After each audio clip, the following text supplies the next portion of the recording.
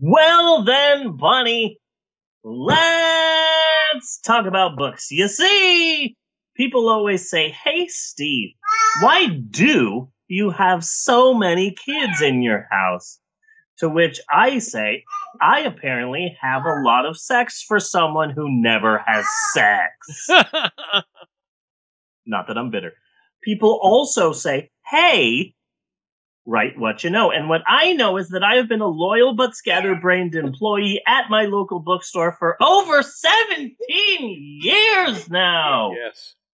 If my employment history was a person, then it would be just now beginning to experiment with drugs. Yes. Uppers, downers, screamers, laughers, gassers, pink footballs, red gorillas, smoking bales of Big Chief. And as such, I really do have my skeletal fingers on the pulse of the book world, and I am here to rub my skeleton fingers upon your torso with this week's incredibly unincredible installment of Notes from the Bookstore. Dun, dun, dun. Thank you. And this week's episode of Notes from the Bookstore is brought to you by the latest science fiction fantasy epic novel from legendary author Brandon Sanderson. His new novel, Oathbringer, the long-awaited third book in the beloved Stormlight, Darkness, Empire, Chronicles, Foundation, Ender, Odyssey, Dawn, Space, Midnight, Galactic Dragon, Xeno War, Universe, Saga, Amber, Robot Wars, Black Empire, Paladin, Elf, Knight, Tower, World Bastard, Law, Material, Saga, Cycle Trilogy. Yes. Very popular, I am told. Very popular series. I'm pretty sure that some of the words I just said are correct. All I know is that the corporate offices said this new Brandon Sanderson book is going to sell like crazy, so we better send Steve about 50 or 60 or 70 copies of it. The only problem is it's a hardcover, and it's 1,200 pages long. Oh, lordy. This is freaking huge. I don't have room for 12 of these, let alone 60 copies. This guy apparently really decided to Stephen King it up. Yeah. Uh-huh. So it's a sword and sandal that's really fun for me. Well, Black Friday came and went, although all Fridays matter. Yes. It was crazy, insane, busy, and people are douche waffles. Yeah. People just suck. Oh,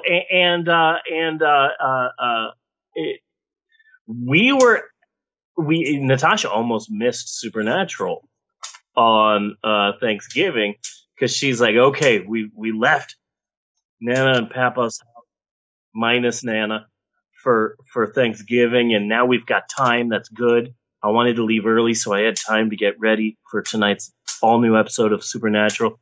I think we have time to go to the store and buy this thing. We've got to buy this one thing for like the laundry. For our new washing machine, we need to buy this tube to hook it up to the wall, and I'm pretty sure they have it at Walmart. Let's go to Walmart. And the whole time I'm just going, honey, it's Thanksgiving, and you want to go to Walmart. It'll be fine. Are you sure? No, it'll be fine. Honey, are you positive? Yeah, I mean, how many people are going to be at Walmart at 5 p.m. on Thanksgiving? Honey, I don't think you know how this works. It'll be fine. It'll be fine. We're just going in and out. Oh my God, Bunny. Oh my freaking God. Yeah. Well, apparently, Natasha didn't realize that with Walmart, Black Friday starts on Thanksgiving at 6 p.m. There were hundreds of people, like 70% of this small town were all at the Walmart. Oh, God. It was insane. The inside, it was crazy. And Maxwell like wanted to come in, and Natasha's like, "Oh no, stay in the car. We won't be long." And the whole time I'm just going, "Okay, if you think so." And when we finally got back, eventually finally got back to the van, like Maxwell's still upset that he couldn't go in, and I'm like, "No, seriously, Maxwell, we would have lost you. You would have been a Walmart child. I wasn't there. You would have been Maxwell Edward Walmart." Or maybe Maxwell Edward Mart, depending. I don't know what they do with their orphan children Yeah. that are orphaned inside of the Walmart. But Maxwell They sell them Edward, to a pizza shop, I heard. probably, yeah. Yeah. So apparently, somehow, because I'm too good of an employee, I spent the majority of Black Friday on the floor. Yeah. By choice? With the regular people. Oh, you mean as a customer instead of a... No. When Black Friday finally went around, I'm talking about work now. See, the best part, the absolute best part of being one of the last of the great receiving managers is that I have my own special cave in the store where I can hide during the holidays. Oh, wait, did I say hide? I really meant to say work hard and yada, yada, yada, and definitely not hide. So on Tuesday, we got in well over 200 plus boxes of stuff. Yeah. But thanks to my paranoia and crippling self-doubt mixed with my Neon P energy drink concoction, that meant that I ended up doing 90% of what I got on Tuesday. Okay.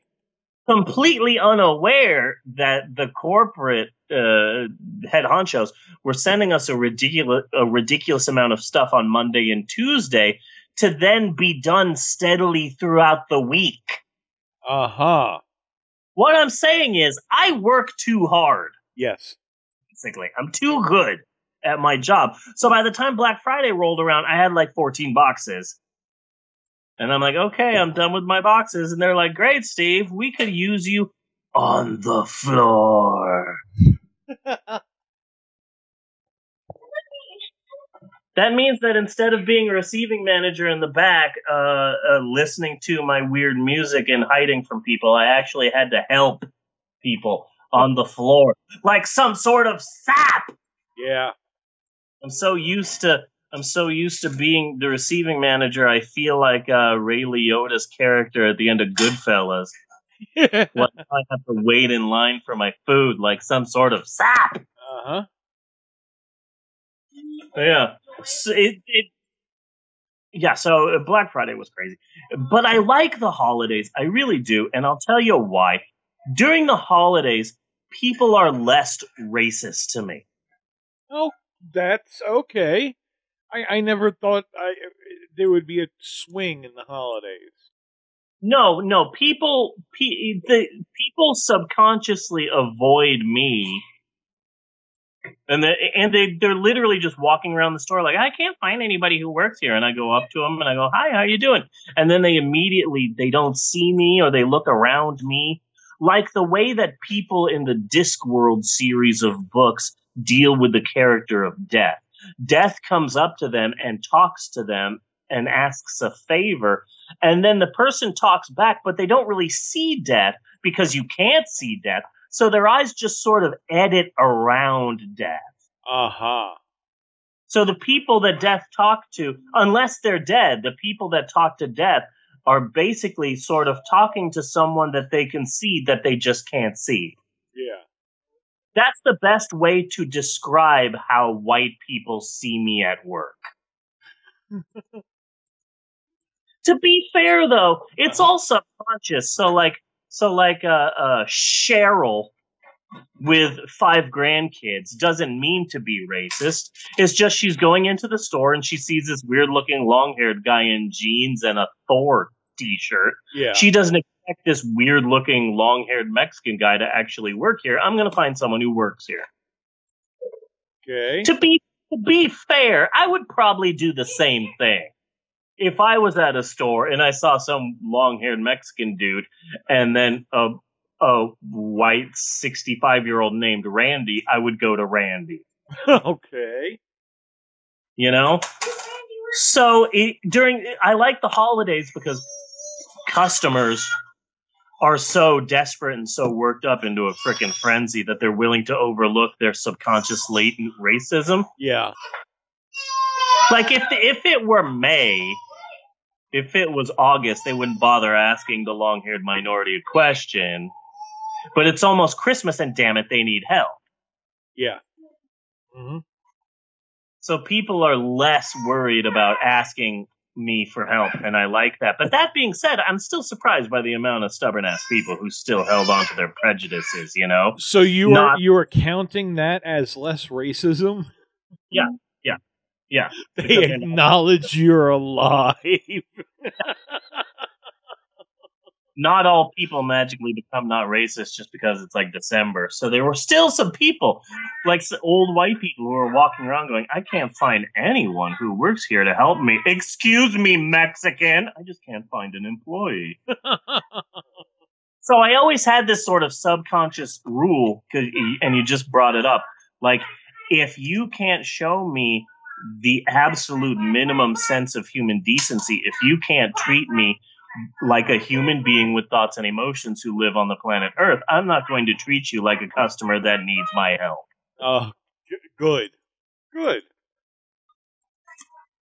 But I try, you know, because like I'm walking up to you, I'm holding a stack of books, I smile at you, I say hi. Don't you dart your eyes away from me. Yeah. I work here. So it's like, okay, well then I guess I won't like come up to you and ask you if you need help, because I'm asking for the bare minimum. Yes. No? But I try not to live by that theory, because if I treated customers the way they treated me, then I would never help anyone. So basically, Black Friday was fun. We actually had such a successful day. We had such a successful day that we were making more money in our little store than the big stores in Oklahoma City and Tulsa were making at the same time. Like, my store manager kept running to the back room to check and see how we were doing. And like, she would be there like, yeah, I'm not exactly sure why, but we're about $5,000 over the big store in Tulsa. Nice. We're $3,000 over the two stores in Oklahoma City. And it's weird because they're bigger stores and stores with music departments and DVD sections, and we're like the old weird store. But no, we were beating them. We were beating them like crazy. But then Saturday was like a typical Saturday for us, and we were all surprised about that. Like, why are we not super crazy, massively busy right now? And then we realized it was because of the game. Because Norman is a college town, and the entire city of Norman revolves around a college football team. And so more than likely the reason why our store was more successful on Black Friday and not that busy on Saturday was because everybody was getting out while they could before the game. That for a while was why I feared Thursdays. Yeah. Because Thursdays was a big football night. Yeah. And our company had the NFL network who would not play the big games. Oh, God. Because they would make more money selling the game to another network. Yeah. So all night it would be pissed off football fans yelling at me with nothing to do about it. I would imagine. Yeah, that would suck. Yeah, so the one positive in all of this is that apparently we're having such a good year, including already a really, really great Christmas, is that when it comes to the matrix of how they decide when seeing how well stores do, we actually might get bumped up a matrix or two because that's how successful we're doing. We can't afford to hire another me if I leave. Yeah. But we are like bumping up a grade or two as far as how big of a store we are, because we're apparently doing great. Nice. Yeah. One last thing that I wanted to bring up on this week's Notes from the Bookstore is the trend, and I think I've talked about this before, the trend of turning things around. Okay. Magazines, books, there's a thing that people do. Usually it's an angry old white person, but it's like a form of protest for them. Like if an old person is walking into the grocery store and they see a copy of a magazine and Obama's on the cover, they go, "Oh, well, we can't have that." And they'll get the magazine and they'll turn it around. Okay, I've done something similar, except for it wasn't with magazines. It was the pineapple upside down cake mix box. And I'd go down the aisle and I'd turn it upside down. Now that's cute. That's adorable, is what that is. I'm talking about like you go into a bookstore and you see, oh, there's Hillary Clinton's book. Oh, well, screw that Hillary Clinton. I'm going to turn the book around. Oh, my God, Hillary Clinton dropped out of the president race because a woman named Cynthia turned a book around in a store. Didn't we, when we went to Royal Gorge, didn't we turn on all the Star Wars toys? Oh, probably. Because I'll do that too. When I used to go to Walmart, I don't go to Walmart anymore. Christmas Day or something like that? Yeah. Yeah. Yeah. Freaking cold out there. Yeah. But when I used to go to Walmart, I'd go down the aisle and just like hit every single one of those stinking toys with the music button. Oh yeah. Especially it was like in the middle of October. Yeah. No, but this is like a form of protest. Sometimes liberals do it with like a book about Trump, like a book with Trump on the cover. But primarily, it's white people, it's Christians, it's conservatives, it's old angry white people. It's a form of protest to them. Basically, this is their taking a knee.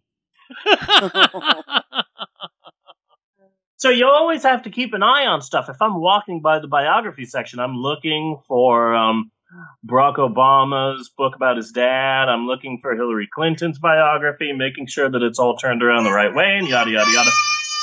So I'm always looking for magazines. Sometimes it's not something that they're upset about. It happens a lot, too, with like the Sports Illustrated swimsuit issue. Okay. You know, some conservative woman like, oh, I can't believe they have this built right here. I mean, kids could see it.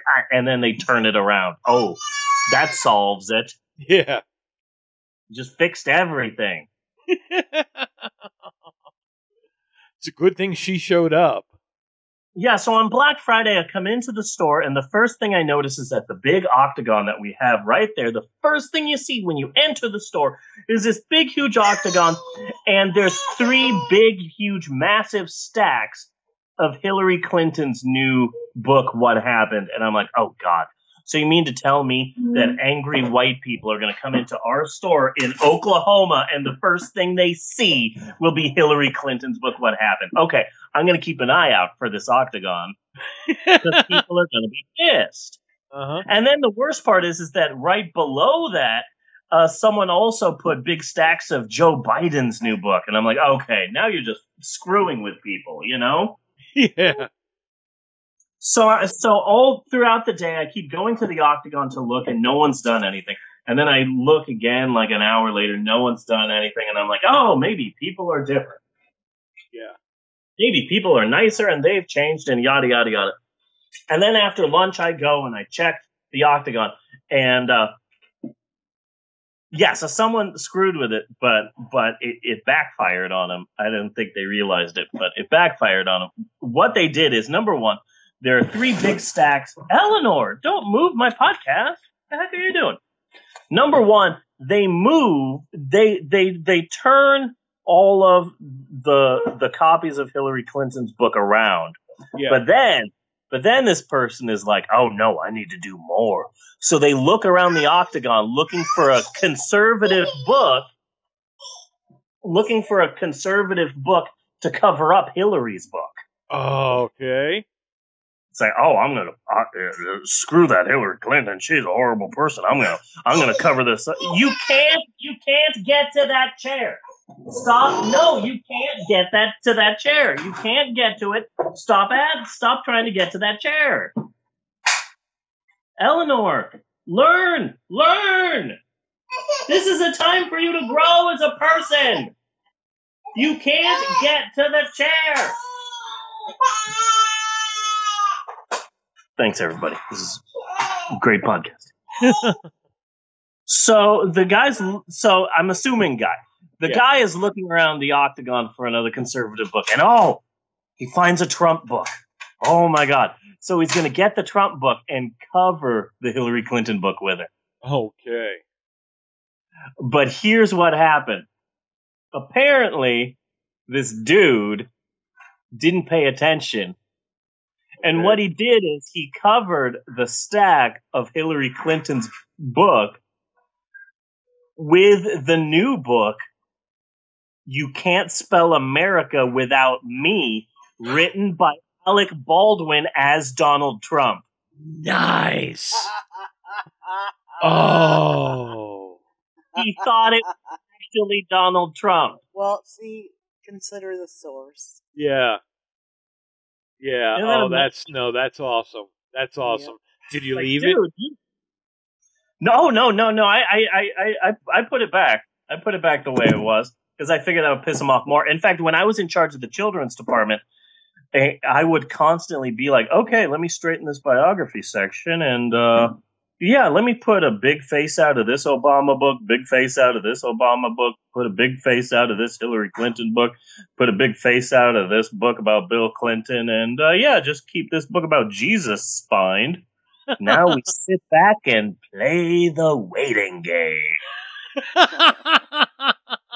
You're bad. And it was so fun to just literally be in the children's department and hear parents pissed off. Oh, what the hell? Who even did this? It was fun. It was fun.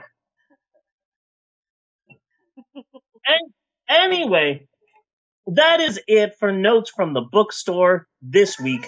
And remember, boys and girls and the rest, you too can save 10% on all of your purchases, and all you have to do is keep Roy Moore away from our teen section. Yes. He's always lurking around the teen books. Oh, I see you also like Twilight. Are you a Team Edward or a Team Jacob? Oh, you're creeping me out. Yeah, I'm a judge. Oh, God. I'm a judge. Oh, it's incredible. It's incredible. And he may still win. Like, what the fuck? What the fuck? Yeah. What is just the fuck? The fuck. Just That's what right. is the fuck? Yeah, I don't know.